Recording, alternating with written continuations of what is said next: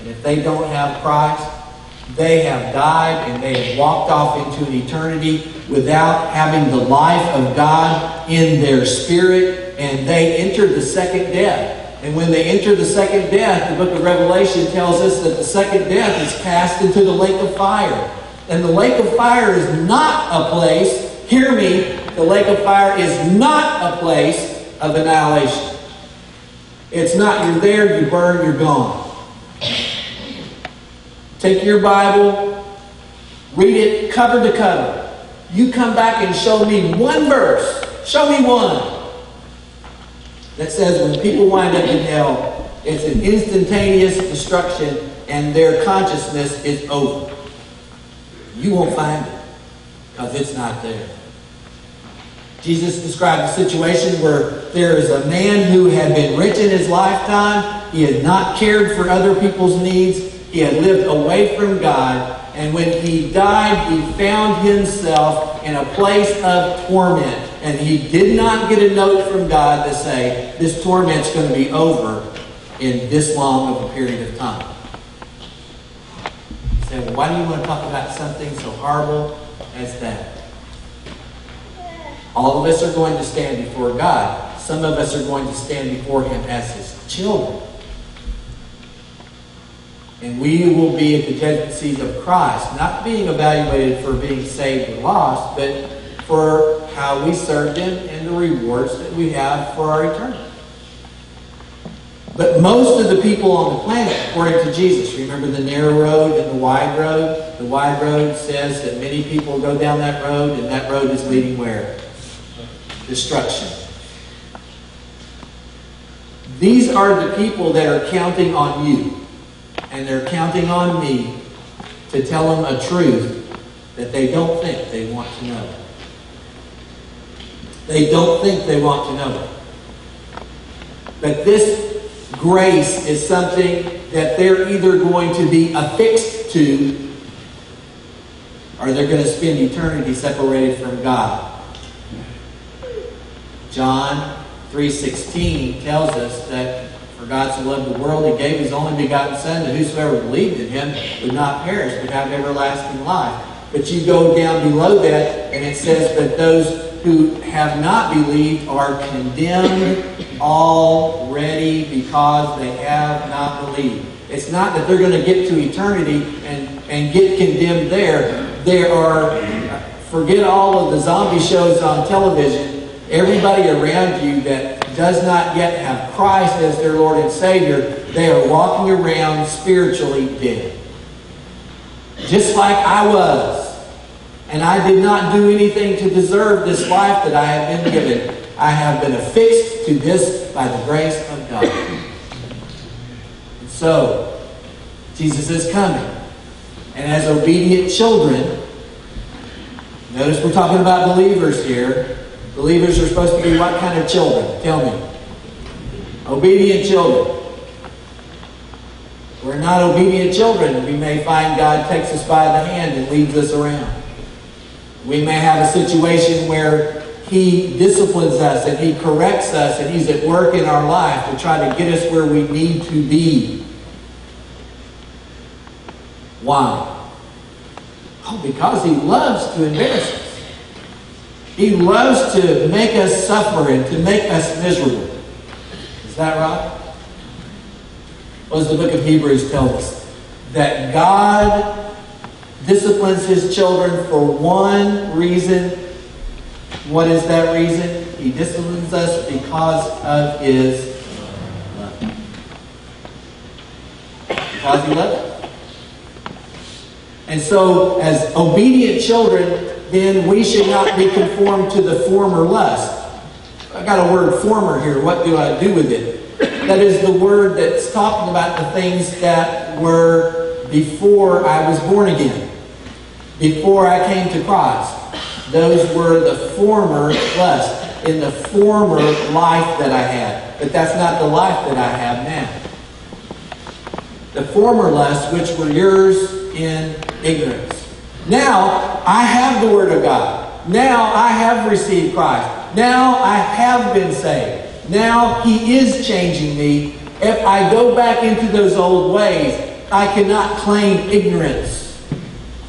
I may only confess to disobedience and ask not to be saved again because I have been affixed. But I can ask for forgiveness. I can ask to be cleansed.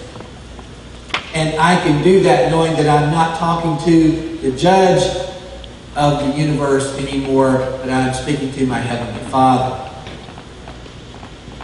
But I don't get away with anything. I can't pull anything over on him. You can pull it over on Papa. I can get all wrapped around a little girl's finger, maybe. But you don't pull anything off on God because He loves you too much to let you go off into sin and suffer the consequences of it. So, we get away from those things that we lived in before we were saved. But now, what's the change? But like the Holy One who called you,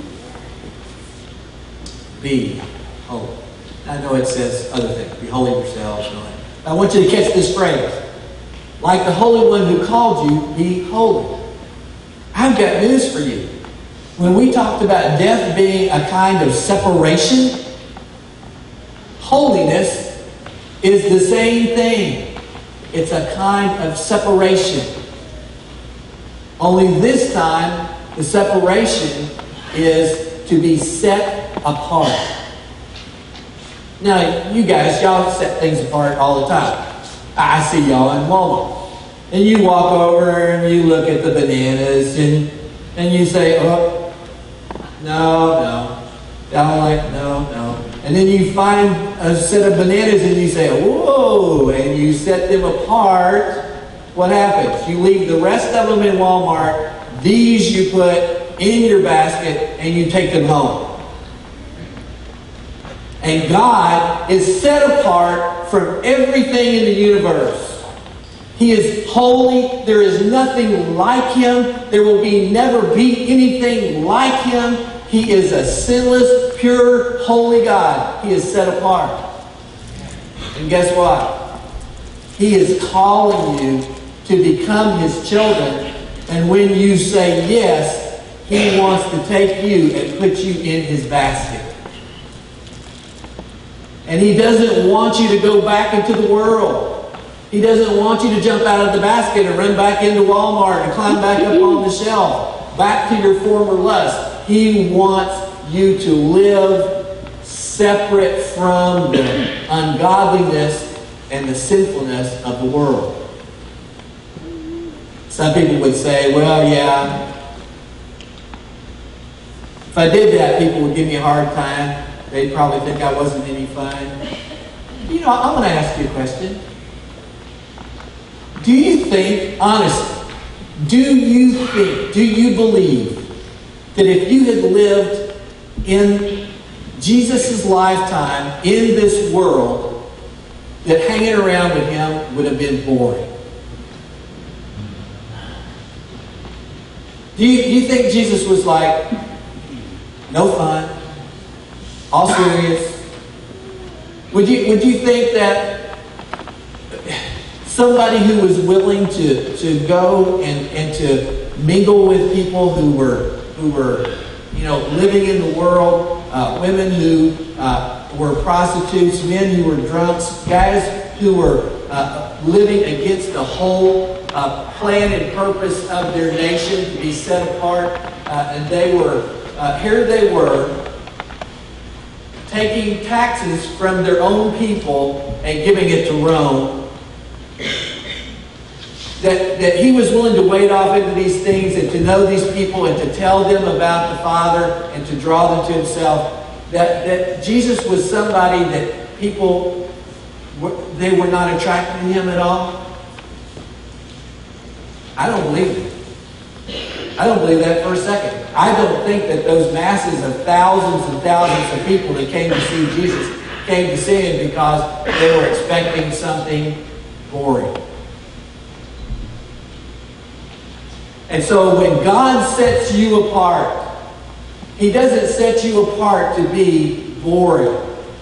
He sets you apart to be Christ-like. And what would be some evidence of that? Well, the fruit of the Spirit, right? Love, joy, peace, patience, kindness, goodness, self-control. On and on it goes. You have all of these things that demonstrate what God is like.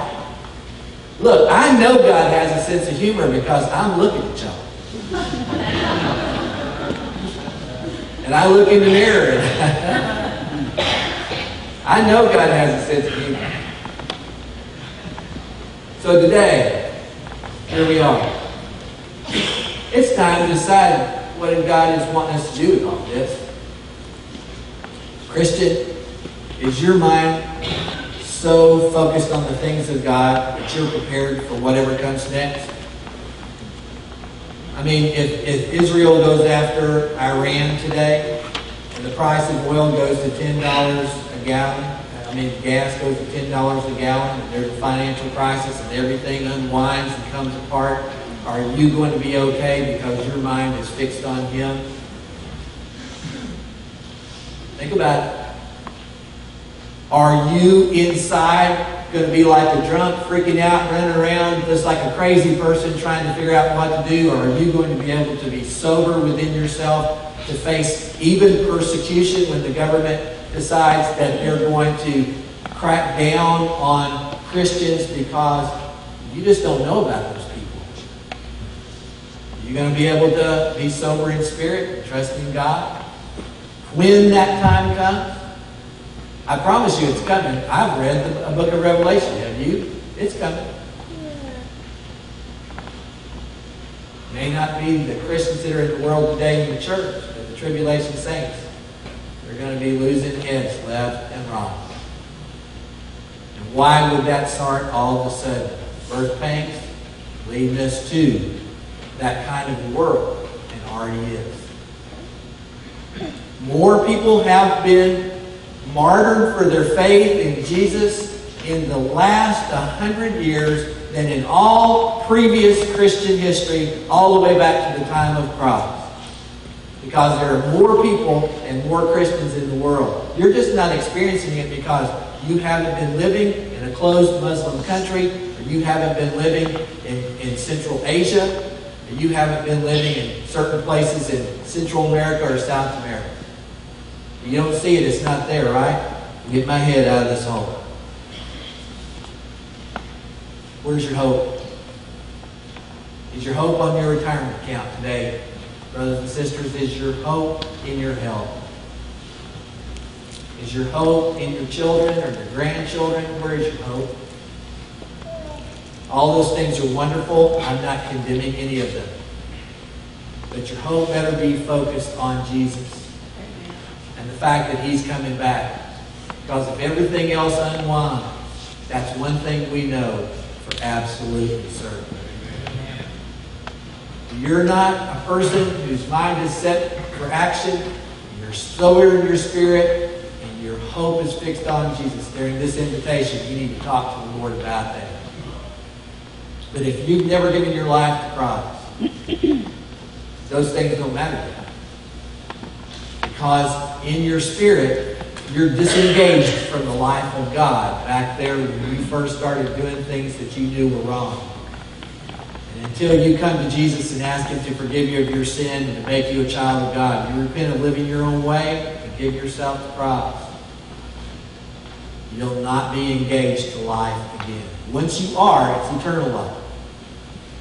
But until you do, if you leave this lifetime without having done this, you will be separated, according to Scripture, from God for all eternity. Some people might say I'm mean for saying it, but I would tell you, I would be the most horrible, ungodly, unloving, and uncaring person if I didn't tell you. Heavenly Father, we come to you today, asking that you would bring us to the place we need to be in you. Lord, that we're your children and we're not obedient children, that you would help us to confess to you our disobedience now. that you would help us focus now on being affixed to your grace and your plan. Lord, for those who are realizing that they need you to have spiritual life, that they just need you for everything, that they would turn their thoughts right now toward you as they speak from their heart right now to you, that you're smart enough to know that they're talking to you. That they would say, Father in heaven, I know that it's true. I'm not perfect. And heaven's perfect and I don't fit there. I can't compare myself to the world and think I'm a little better. And I'm going to be okay. This preacher is telling me from the Bible that you compare everybody to Jesus and he was perfect. So I'm asking you to forgive me for living my life my own way. And I want to stop doing that. Lord Jesus, I want you to come into my life and change me. Please make me a child of God. Bring me your life that I might have you in life forever with you. Lord, there may be other decisions, people who need to be saved. People, Lord God, who need to be a part of this church. You're calling them to be members. People that you may be calling to full-time Christian service. Lord, whatever it is that you're saying to us in our hearts all around this room as your Spirit moves amongst us, help us to always say to you, the God of the universe, the one thing that smart people would say. Help us to say, yes.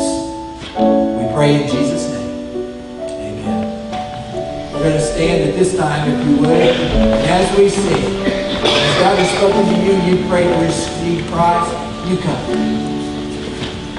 As the deer panteth for the